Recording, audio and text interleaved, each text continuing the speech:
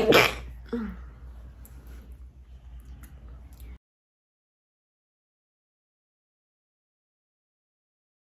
everyone, in this video we're going to talk about how to open a BPI account online.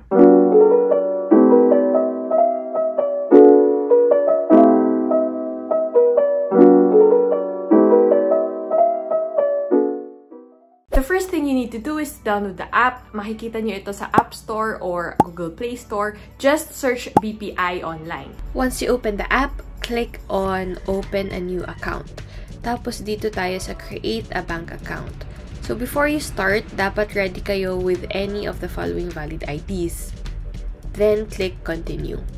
Answer the following questions. Yes, Filipino citizen tayo who is at least 18 years old with a permanent address in the Philippines. Click Confirm and Continue. Read the data privacy statement. Tick this, then Continue. So, answer nyo lang ito, provide your mobile number, email address, and answer the question. This makes sure lang that you are not a robot. Click Confirm and Continue. So, dito, i-verify yung mobile number nyo. Enter the OTP or one-time PIN. Then, they will ask you if you want a BPI ePay MasterCard. So, pwede ito gamitin for online transactions. Let's just tick yes.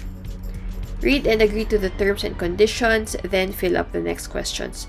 First name, last name, mother's name, complete maiden name, so name niya yung nung dalaga siya, birthday, country of birth, and city of birth.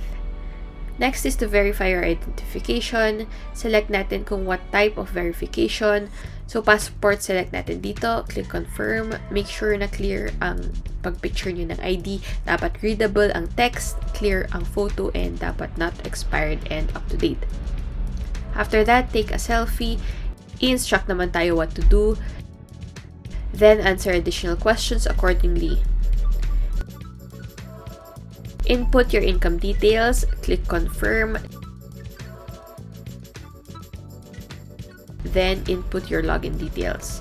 Make sure that your password meets the criteria. Then, hit enter and we're done.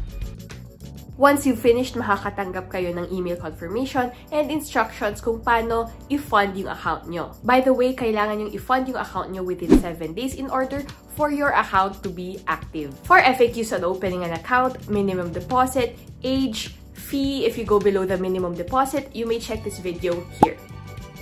I hope nakatulong tong video na to. If you'd like to learn how to open a BPI account via walk-in or in the branch, you can check this video.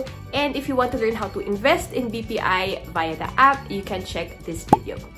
Please don't forget to like this video, hit the subscribe button and the notification bell in order to be notified on more videos similar to these. Thank you guys. Bye.